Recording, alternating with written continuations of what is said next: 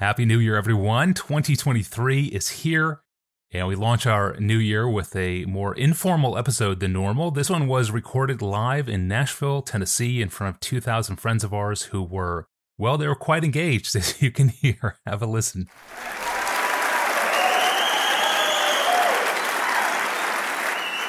How many of you are regular listeners to the podcast? Oh, yes.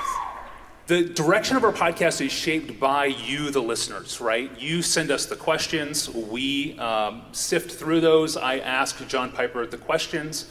I ask John Piper your most awkward questions. I'm willing to do that for you because I serve you, our listeners. And I've been wanting to do something like this for a long time on the podcast, and I figured let's do this in Nashville. Let's hear from John Piper about his favorite things. Over the decade of APJ, we've received over 100 questions from listeners asking random questions about John Piper's favorite soft drink, movies, novels, poets, things like that. So I just compiled all of those questions. I'm going to pose them to Pastor John, and he's got a rapid fire respond, okay? So you can't elaborate very long on that. That's all right? The problem. That's the problem, yeah. So I boiled down these questions to 12 questions, okay? Here we go. Ready, John Piper? Yeah, but now listen. Some of these are going to be really short, like one-word answers. That's good. Oh, which means I can go longer on others. Okay. All right, John Piper's favorite things. Here we go. Number one. In APJ 696, you said, quote, "I have my favorite movies," and you left us at that. You never told us. What are your top 3 favorite movies? I consulted my wife about this. I knew this question was coming.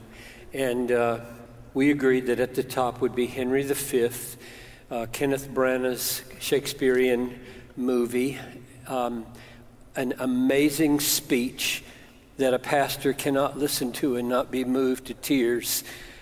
We happy few.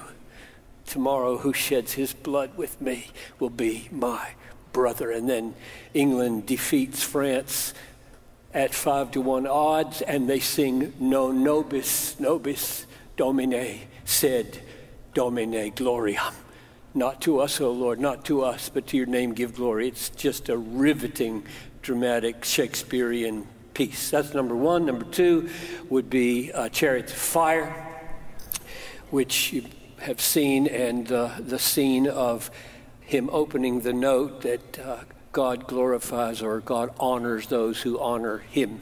Powerful statement that moved me deeply. And my wife said, "You really have to say Princess Bride."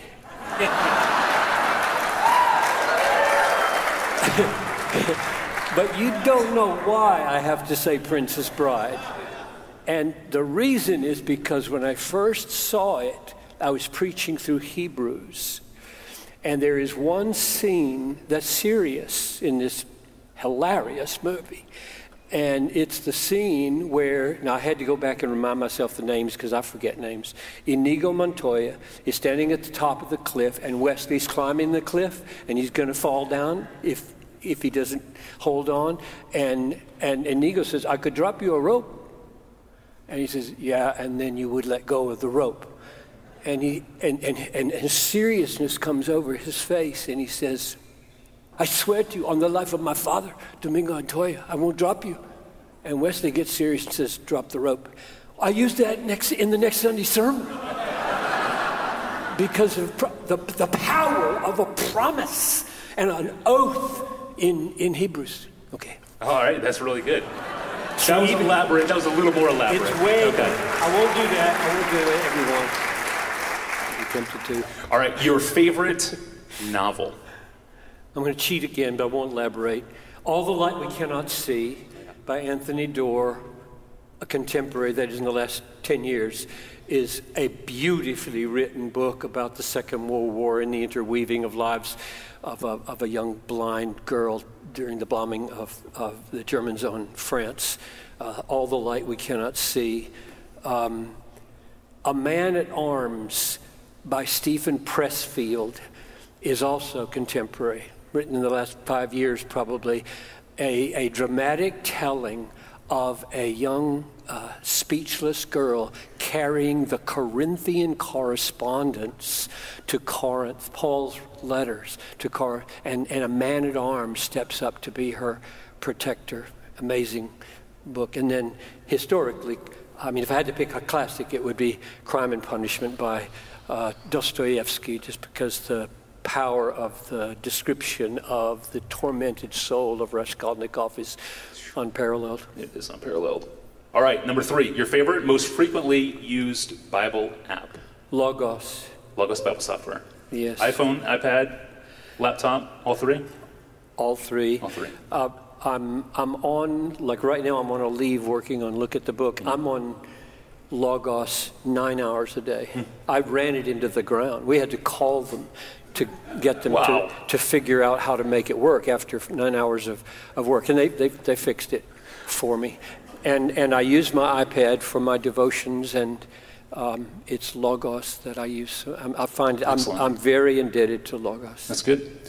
Your favorite poet, not in Scripture? George Herbert died in 1633, wrote a collection called The Temple, 164 poems. None of them has the same rhyme scheme or meter. It's an absolutely amazing collection. The content, the craft, those two things together, I think, in Herbert are without peer. Your favorite poem, not in Scripture? Well, you know, I thought a lot about that, and my song is Love Unknown, is a hymn. But if you just take away the beautiful music, my song is love unknown, my Savior's love to me. That's the tune, beautiful tune. But Samuel Crossman's poem by itself is magnificent. It's simply beautiful.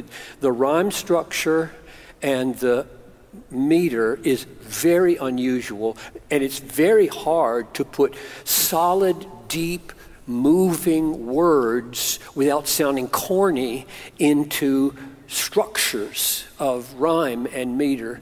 So my song is Love Unknown would be. And if I had to choose a non-religious one, it would be If by Rudyard Kipling. Yeah. If, then you will be a man, my son. I love it. Love that line. Love to the loveless shown that they might lovely be. Yes. Oh, such a great line. All right, number 6, your favorite. This is important. This is what the people want to know. Okay, your favorite pop, soda, soft drink.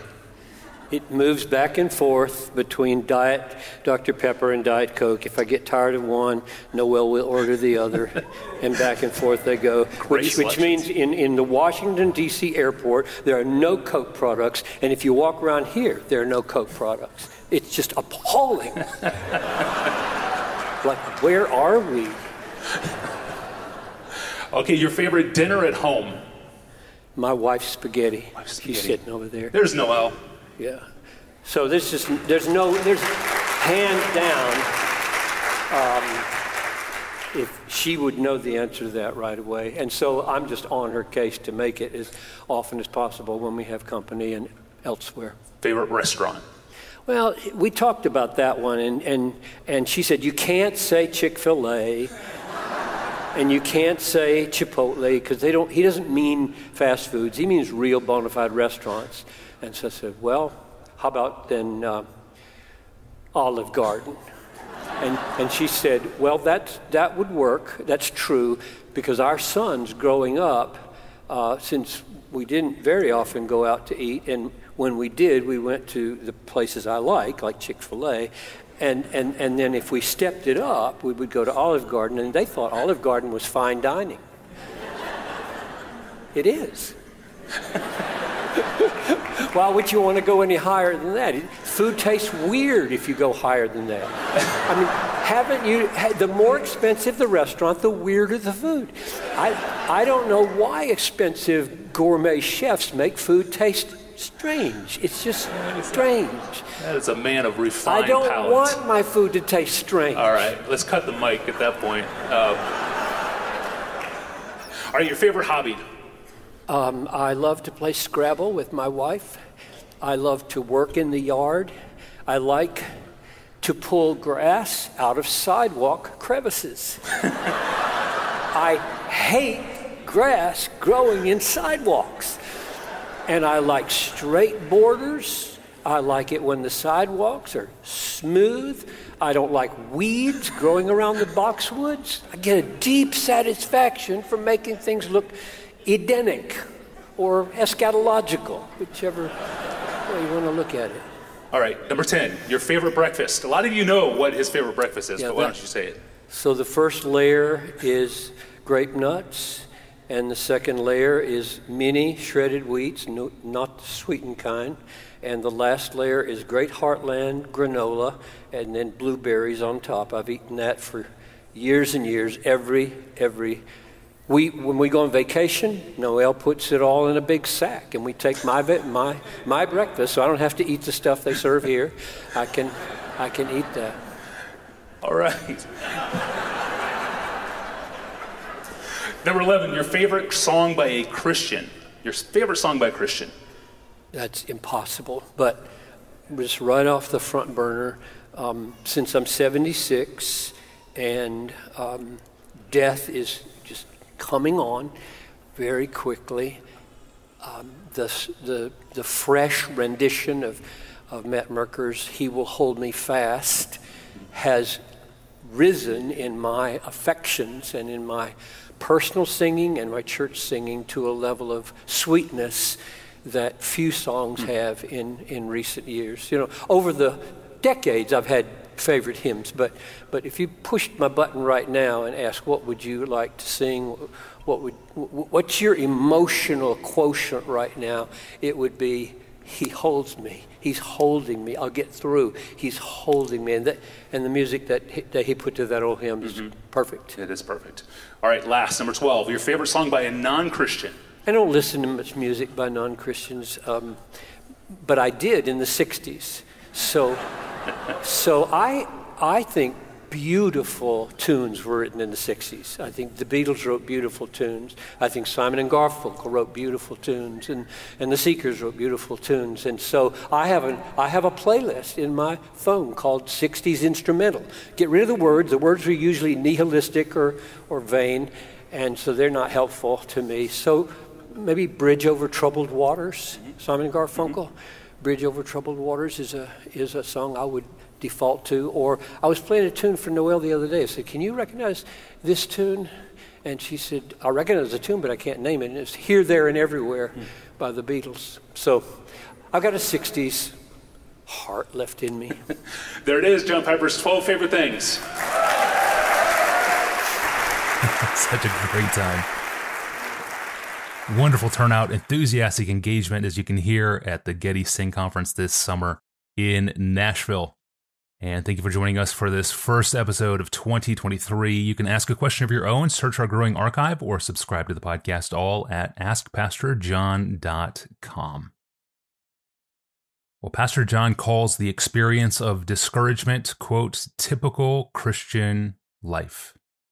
Typical Christian life. Typical. Being discouraged is more normal than abnormal. But when we find ourselves stuck in discouragement, can we get ourselves unstuck? We can. And the Bible gives us a strategy for how to do it. Pastor John will explain it next time. I'm your host, Tony Reinke. Welcome to 2023, and we will see you on Wednesday.